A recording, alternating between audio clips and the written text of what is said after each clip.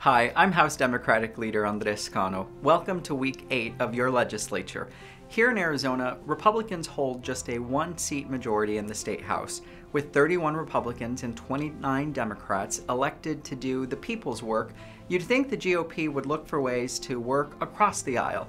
Instead, House Republicans have focused on empowering the most right-wing members of their caucus rather than work with the other half of the body that actually wants to govern. But don't just take my word for it. Over the last 8 weeks, House Republicans have advanced legislation to bail out landlords, leaving Arizona renters with no relief. They've voted to give hundreds of millions of dollars in tax cuts to corporations, and just last week, the GOP cleared legislation that would ban voting by mail entirely, even though more than 8 in 10 voters vote early. House Democrats are steadfast in our mission to reject extremism. Democrats have our eyes on the horizon and not the rear view mirror.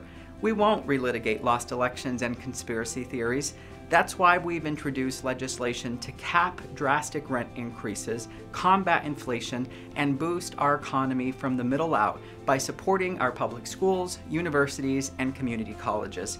The Arizona we dream of is one where we all have the opportunity to grow and thrive regardless of circumstances or zip code.